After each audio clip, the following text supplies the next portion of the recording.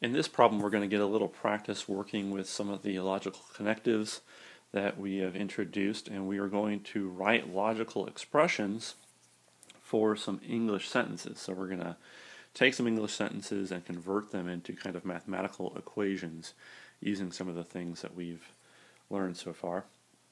For instance, let's take this English sentence.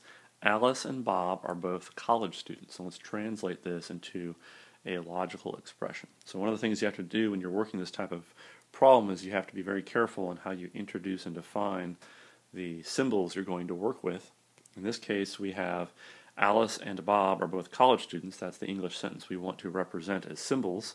So we're going to define some quantities, and we're going to define the symbol A as the logical statement Alice is a college student, and we're going to define the symbol B as the statement Bob is a college student. And doing this is important, and doing it correctly is important.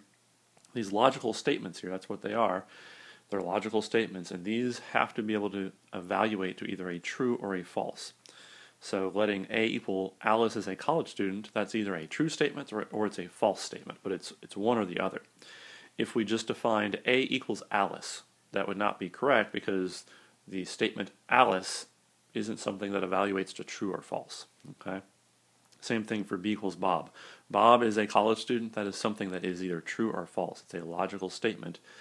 If we just defined B equals Bob, or we just defined B as Bob college student, that even itself doesn't make a lot of sense. So make sure you write something out that evaluates to either a true or false statement. So that's what we're going to define for this problem.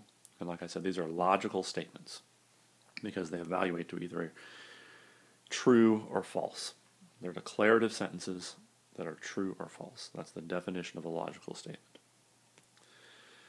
So usually when people make mistakes on this type of problem, they either, one, fail to define anything at all, or they define something that isn't a declarative sentence that is true or false. So just make sure you do that and take the time to write that out. So let's go ahead and use these definitions of A and B and actually write out a logical expression for this sentence. So we have Alice and Bob are both college students. So we can write A and then the logical symbol and. This is the and symbol. So A and B. This would represent Alice and Bob are both college students. If we read this, we see Alice is a college student and Bob is a college student. That is synonymous with Alice and Bob are both college students. So that is pretty simple to do once you have properly defined A and B. Let's do a few other ones. What about the English sentence, neither Alice or Bob are college students? Well, we're going to go ahead and use our symbols A and B, but we're going to have to use the negation of them in this problem. So what does it mean for not A?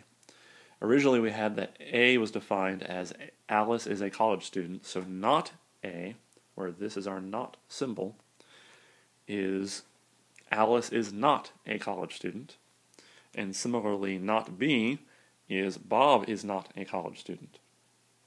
So given A and B defined as we did originally, not A and not B mean these things, and we can easily write down an expression for the sentence neither Alice or Bob are college students.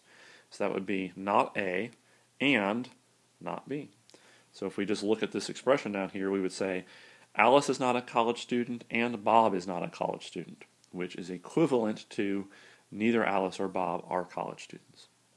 When you just look at the symbols, you probably would not write down this original sentence, but their meaning is exactly the same. That's what we're trying to do. We're trying to write down symbols that have a meaning equivalent to our original English sentence. Okay, let's do another one. So this English sentence is either Alice or Bob is a college student, but not both of them.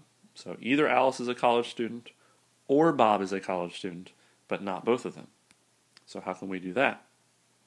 So if in one case we could have Alice being a college student and Bob not being a college student, right?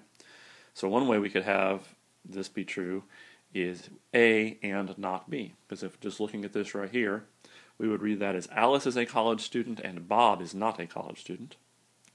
Okay? I'm going to put those in parentheses because the other case we need to consider is kind of the reverse of this. Or not A and B. This right here means Alice is not a college student and Bob is a college student. Okay. So either Alice or Bob is a college student, but not both of them can be represented by this logical expression right here. Okay. So these problems are not that difficult. The key thing is just up front when you define your symbols, in this case they were the symbols A and B, just make sure you write them as logical statements, declarative sentences that are either true or false, and then writing out logical expressions that mean the same thing as the English sentence is pretty straightforward.